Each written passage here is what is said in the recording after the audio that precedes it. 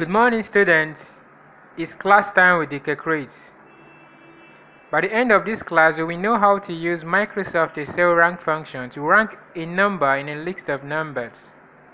To explain this, I've made for us a little table showing the third term result of 10 students in a school. And we're going to use Microsoft Excel rank function to determine their class position.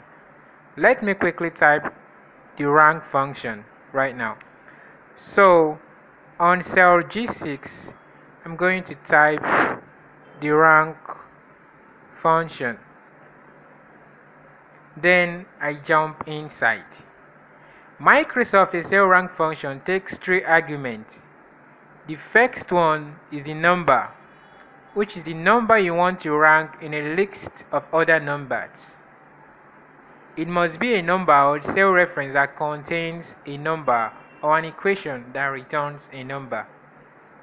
The second argument is the ref, which must be an absolute range of cells containing numbers or constants. The last argument is the order, which is optional. It can be 0 or 1. 0 for descending order, while 1 for ascending order. Now let's go ahead and feed this function with these arguments. Now we're going to use the number 69, which is at cell F6. So I'll just click on 69. Of course, you can see Microsoft Excel have automatically selected the cell reference. Remember, from here is comma separable. After the number, you add a comma. So I'll add a comma right now. Then the reference, remember I said it must be an absolute range. So I want to compare this 69 among the range of cells here. So I've selected them from F6 to F15, comma separable. But remember I said it must be an absolute range. So I will highlight the whole of this and I will press F4 on my keyboard to make it absolute, just to lock it. As you can see, $sign have appeared in front of the row indicator and in front of the column indicators as well. So this format, the cell reference, is an absolute format. So after that, I will take the last parameter. Remember I said it's optional, which is the order. If I didn't put it, it automatically take the descending order. But I will go ahead and add 0, which is descending order. 1 is ascending order. Then after which I will hit enter on my keyboard. So you can see that the student at serial number 1, Sanwoke, is positioned in the class among 10 students is what? It took the 5th position.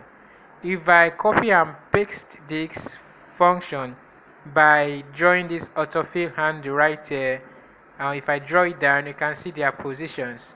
The student serial number 10 took the first position, while the student serial number 2 took the second position. The student serial number 5 at Frank Gentle took the third position. Just that way, you've determined the class positions of these 10 students for third term results. Okay, so now let's try to modify this function a little by changing it from 0 order to 1 to order 1.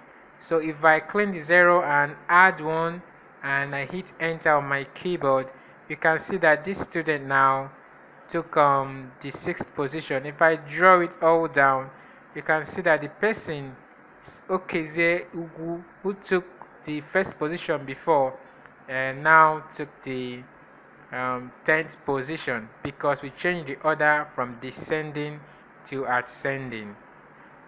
Okay, question of the day. What if we have a situation where 2 students had the same score?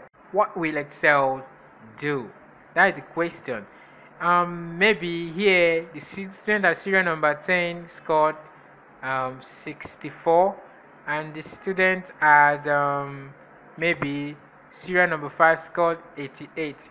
What if we have a situation where we have something like 88, 88 or 64, 64?